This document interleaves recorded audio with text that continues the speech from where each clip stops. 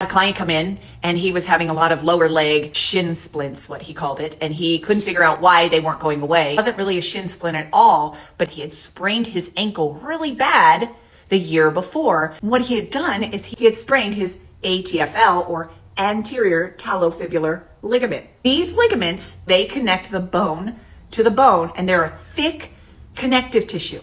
Their job is to create stability with movement. So when he sprained his ankle, he creates a lot of instability in here because these don't have the elasticity that muscles and tendons do.